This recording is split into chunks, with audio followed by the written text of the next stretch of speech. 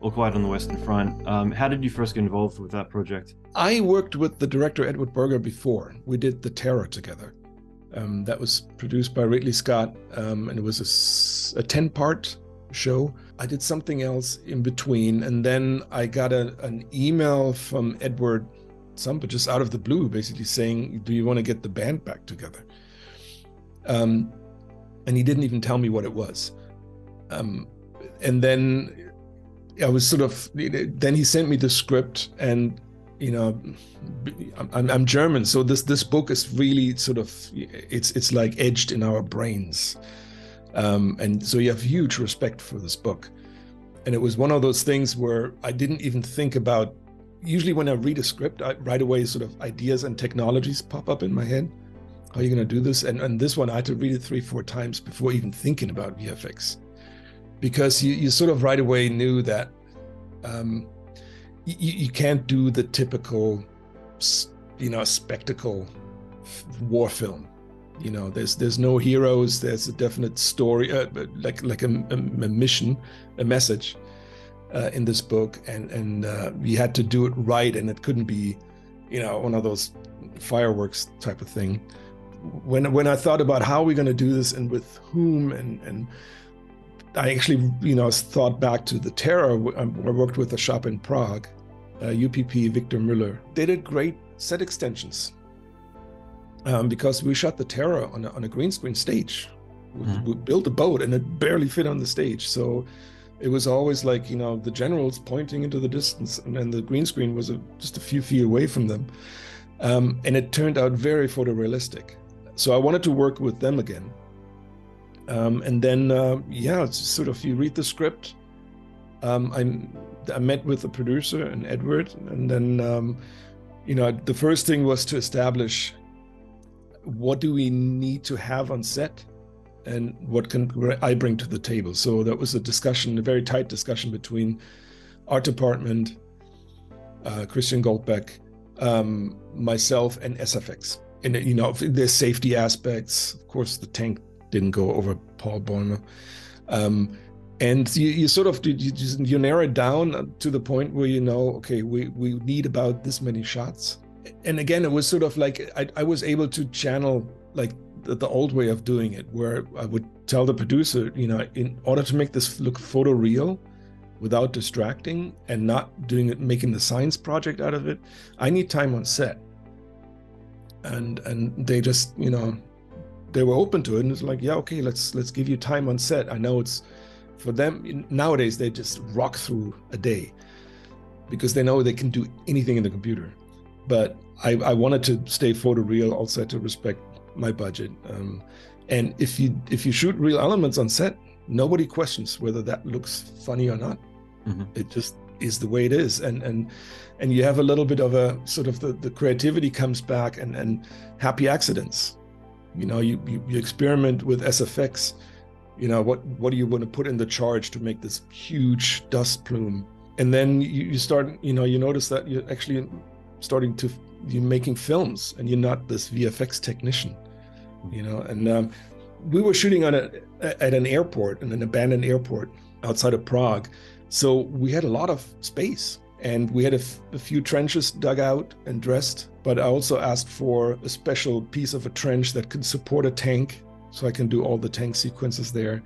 And then I was able to build a green screen stage outside, which was great because the lighting always matched.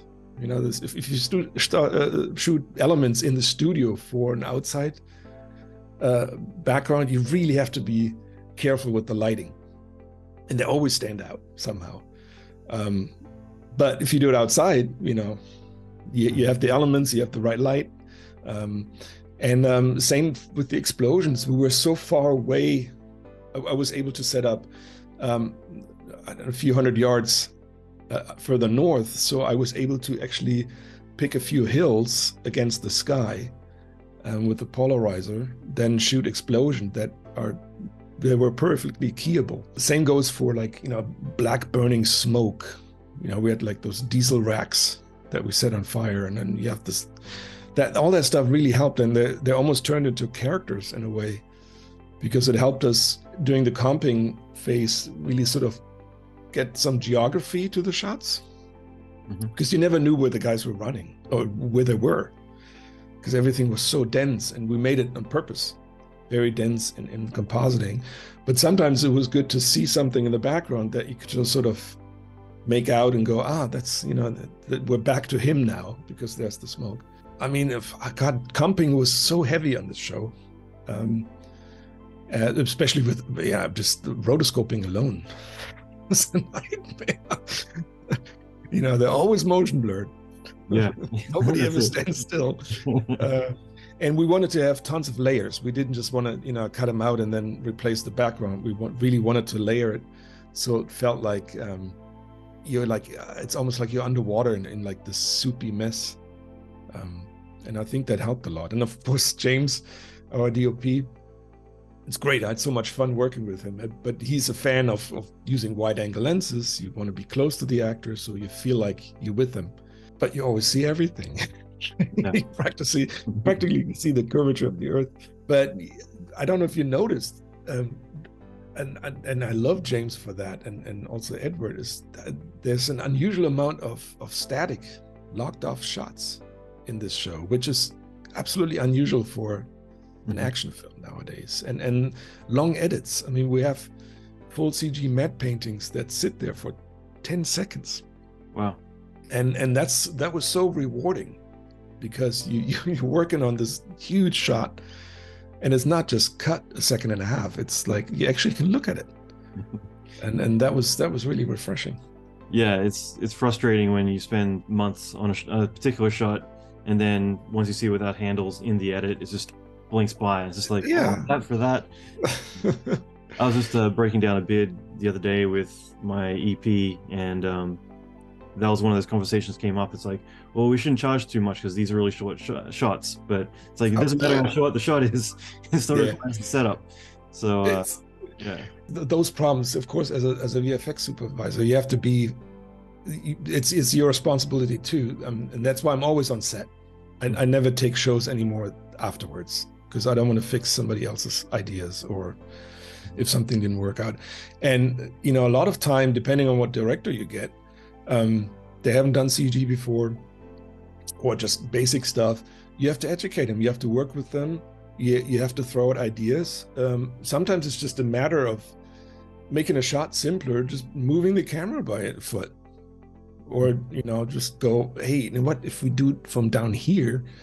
It looks cooler, and it's much easier to do and more effective. Like, for example, the it's a horribly graphic shot, but it was really fun to work on. Is when the tank rolls over the soldiers, and it's one of those shots where everybody always gasps in the theater. We had a lot of time on set to put the shot together.